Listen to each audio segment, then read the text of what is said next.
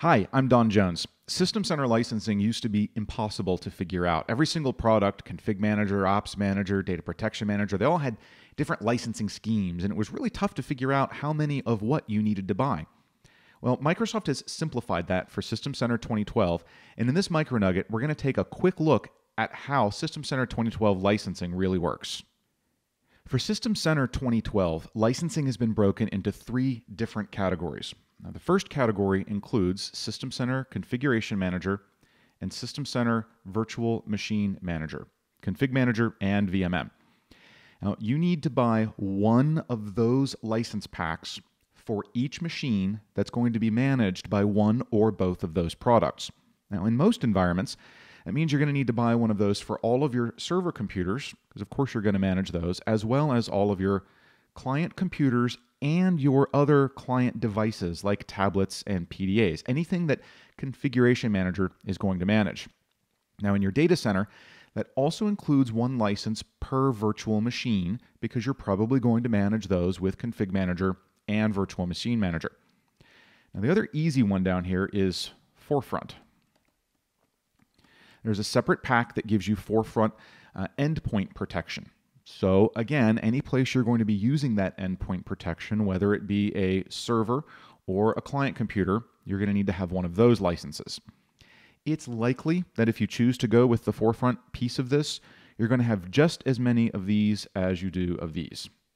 Now, all of the other System Center products fall under this other license. So we've got Service Manager, we've got Operations Manager, we've got Data Protection Manager, and we've got Orchestrator. You buy one of these license packs for each machine that's going to be managed by one of those products. So this applies primarily to your data center, not so much your client computers. Your data center is what you're going to be backing up with DPM. It's what you're going to, actually, this is supposed to be Operations Manager, not OP. It's what you're going to be monitoring using Operations Manager. It's what you're probably going to be running runbook automation with using Orchestrator. So you'll probably have one of these for every computer or virtual machine or client device in your organization. You'll probably have about as many of these. One reason you might have less is if you are using System Center Configuration Manager to manage endpoint devices like slates or smartphones or PDAs, you're probably not going to protect those with Forefront, because that's not how they work. And then for every machine in your data center, you'll also have one of these license packs. That's how most people are probably going to fall out with this.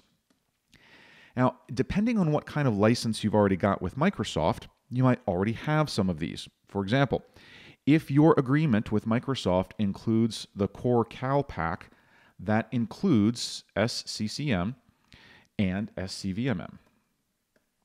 So the Core Cal has that built right in for whatever endpoints you're going to be controlling, managing with those things, which is probably, again, all of your server and client computers.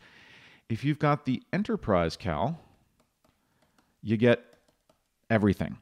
You get the Forefront protection, you get Ops Manager, you get the entire System Center suite for every single machine that's covered by that Enterprise Client Access license.